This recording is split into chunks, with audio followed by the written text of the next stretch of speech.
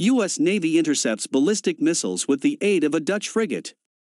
With the aid of a Dutch De Zeven Provincien-class frigate, the U.S. Navy destroyer USS Paul Ignatius has used two Standard Missile-3 Blk IA interceptors to destroy ballistic missiles while they were still in space during the Formidable Shield 2021 NATO sea exercises off the coast of Scotland.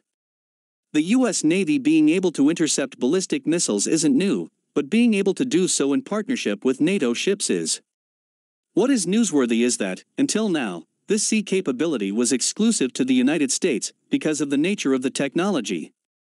The SM-3 used in the tests is capable of reaching an altitude of 652 miles and reaching a speed of Mach 10, 6,615 knots, 7,613 miles per hour, 12,251 kilometers per hour. But that's useless without the systems capable of detecting and tracking incoming missiles, and then calculating the precise intercept trajectories, which the ships provide.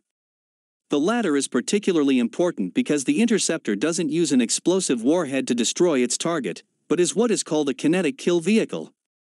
The combined hypersonic closing speed of the missile and interceptor is so great that sheer momentum is more than enough force for the job, which is the equivalent of hitting a bullet with a bullet. This means the calculations and course corrections must be incredibly precise.